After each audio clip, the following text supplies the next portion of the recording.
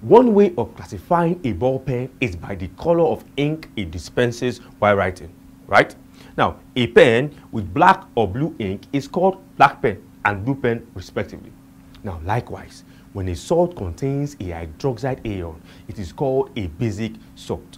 Now, when it contains complex ions, it is called a complex salt. Now, when it can ionize to produce 3 different types of ions in solution, it is called a double salt. Interesting, right? So what have we learned? We have learned that there are different types of salts, which include basic salts, double salts, and complex salt. Now, what are basic salts? Basic salts are formed when only part of the hydroxide ions of a base is replaced by the negative ions from an acid.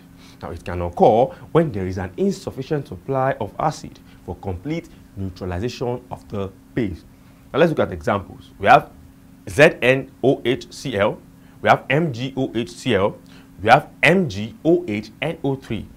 Those are examples. Now, let's look at this equation. Now, we have ZnOH2 in aqueous form combines with hydrochloric acid, that is HCl in aqueous form, to give us ZnOHCl aqueous plus water H2O liquid.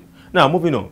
We know that basic salts turn red litmus paper blue and react with excess acid to form a normal salt and water only. Now, let's look at double salts. Double salts ionize to produce 3 different types of ions in solution. Usually, 2 of these are positively charged, that is metallic, or NH4, that is ammonium ion. Now, while the other is negatively charged. Now, let's look at examples. We have NH42, FeSO42, 6H2O. Wow, what a huge compound. Now, that is ammonium ion 2 tetraoxosulfate 6 hexahydrate. Now, complex salts contain complex ions, that is, ions consisting of a charged group of atoms. An example is Na2ZnOH4, that is sodium tetrahydroxozincate 3. What a mouthful. Now, let's look at this equation. We have Na2ZnOH4.